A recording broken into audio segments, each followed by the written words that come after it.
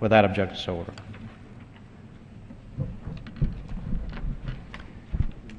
Thank you, Mr. Speaker. I rise today to pay tribute to the Bosnian people as they celebrate the 20th anniversary of Bosnia and Herzegovina's independence.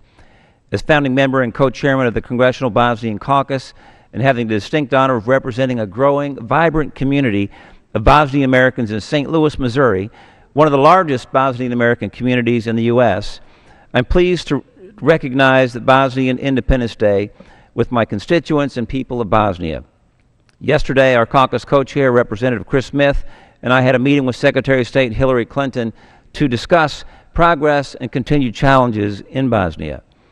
I'm encouraged that the elected leaders have begun to do what is in the best interest of their country, to form a government, to begin to pass laws that will help put Bosnia on a path to membership in NATO and the European Union.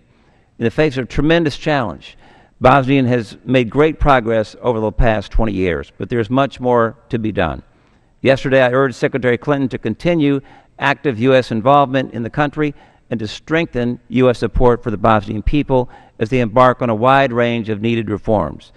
And I'm proud to represent thousands of Bosnian Americans in the St. Louis region. It's been with great pride that I continue to stand with them today and offer a hearty congratulations on the 20th anniversary of independence. I yield back. With that, the gentleman